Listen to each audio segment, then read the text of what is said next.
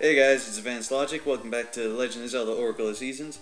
Where we last left off, we got the wooden sword from the hero's cave and conveniently got 30 rupees for a shield. And in this episode, we're going to continue onward and do crap. Whatever the fuck I feel like. Anyway, go here to the shop and now they have stuff here. Get the shield, buy it for 30 rupees, which you conveniently got in the hero's cave. Yeah. Showing off. There we go. Anyway, you gotta go up here. This is where the Maku Tree is. Maku Tree gauge. Show courage to gain passage. Alright. Flashing my dick. Alright, you go up here and a wimpy ass tree. Sweet. Who's that? Did you wake me? Who are you?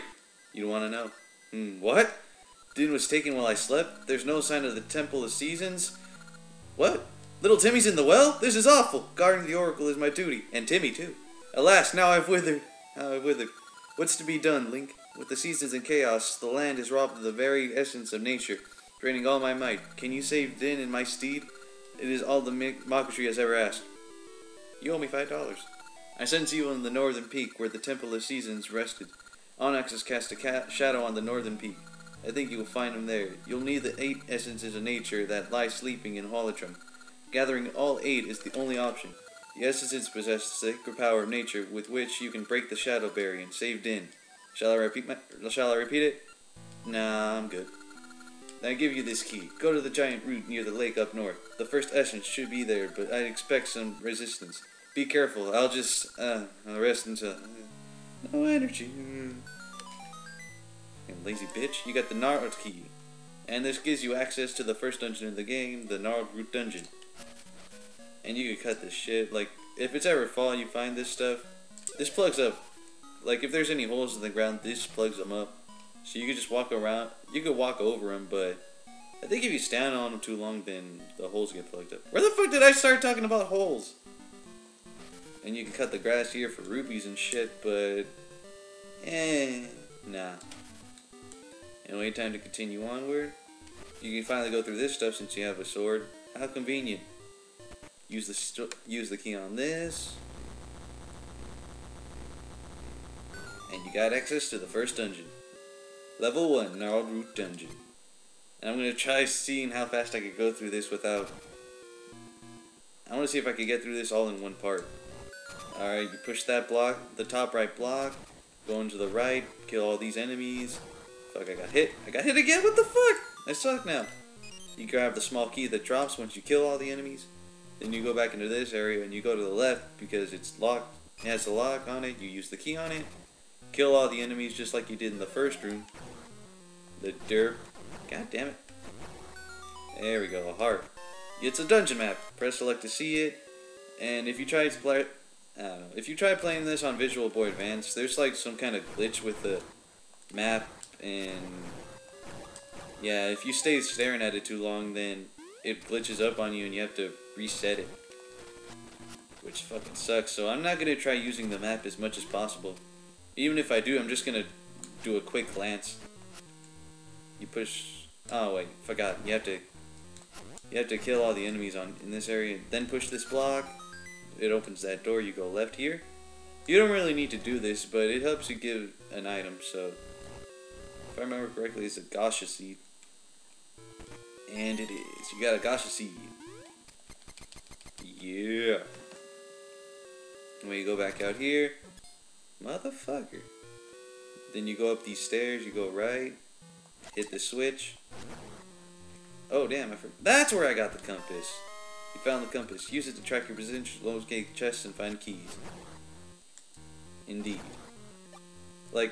If you find a key, if a key is hidden somewhere in one of the rooms, it gives you this beeping sound. I think you'll probably hear it in the next room, or something like that. Oh wait, not this room, I remember. It's in this next area right here. That noise right there. You go over here, try avoiding the keys. Yes, that's what they're called, I don't know why they're called that. Don't question them. You got a small key. Yeah.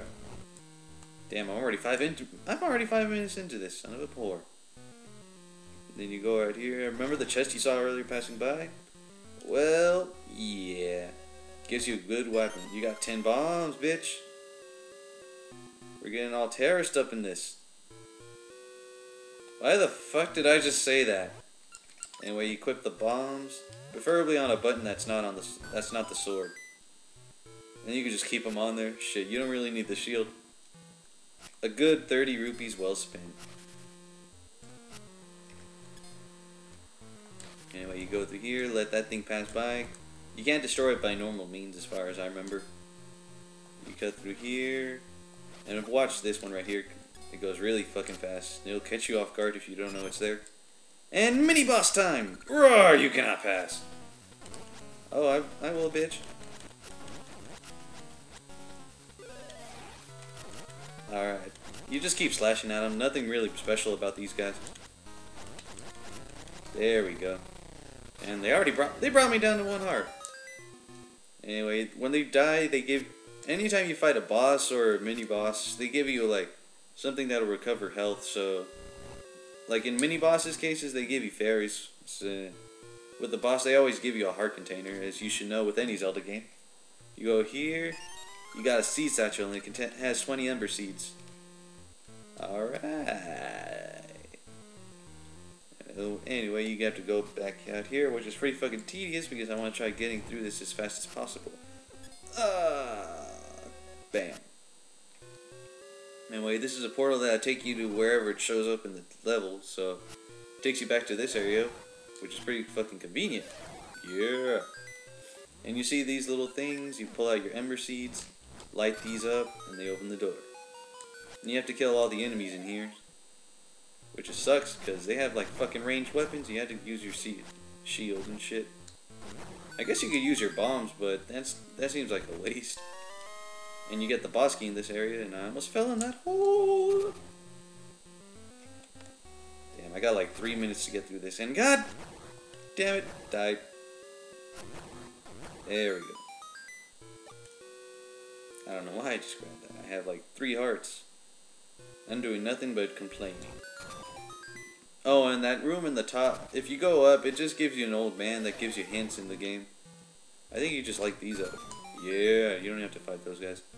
In here are floor masters, which, if you guys know Chugga Conroy, these are like his worst fear. As are mine, because I fucking hate floor masters. I still remember seeing them when I first played Ocarina of Time. You get a ring there. Like, the first time playing Ocarina of Time, those things always scared the ever-loving shit out of me.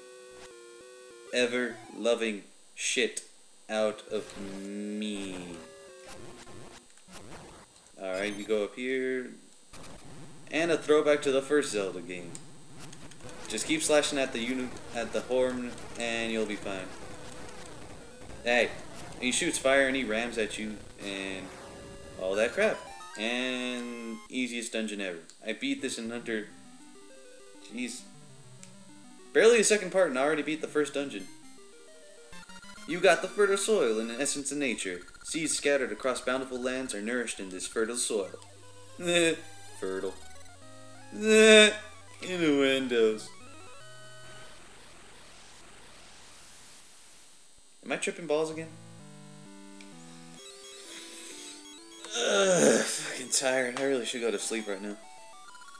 Ah, it's me, the Maku Tree. Some of the fertile soil has come to me, too. I already feel stronger. Oh, and in my dreams I saw the Temple of Seasons in a strange land and I do not know. There I saw a precious item that will aid you, Link. That is all I can see now. Oh, does it really have to do that shit at the end? And because you killed so many enemies in one area, so this is where you find Maple, the witch bitch, as I like to call her. If you run into her, all your shit starts flying around. Ow, ow, ow! Watch where you're going. You just hit Maple, the Great Witch Syrup's apprentice. Thanks to you, all the stuff fell out of my bag. The Great Witch will be mad. I can't find any Lon eggs, and now this. I'll just take the stuff you dropped too. Finders keepers. Oh, hell nah, bitch. No shit. If you manage to get more stuff than her, she'll just be like, ah, you. And and there's some pretty cool areas in here too. Shh, don't tell. Like if you find these dudes, they'll either give you money like this dude right here, he gave me 100, or they'll take away money and they'll be all like, oh shit, you just ruined my door. Motherfucker, I'm gonna take some money from you now. Anyway, this is where you find there's some soft oil. You could plant the Gasha seed you just got here. Or you could have just gotten out of the area and just planted it. And then went back into the dungeon. It probably would have been grown by then. Anyway, let's go check the Gasha seed that we planted in the first part. Alright, Gasha nut. A ring was inside! Oh my god, yay! No shit. Alright, let's grab this. Now you can have access to this piece of heart, which is probably the first piece of heart you can ever get in the game. Burning trees! Anyway, I'm gonna stop it here, so next time on Legend of Zelda Oracle of Seasons, I'm gonna continue on to the next place. So see you guys. No!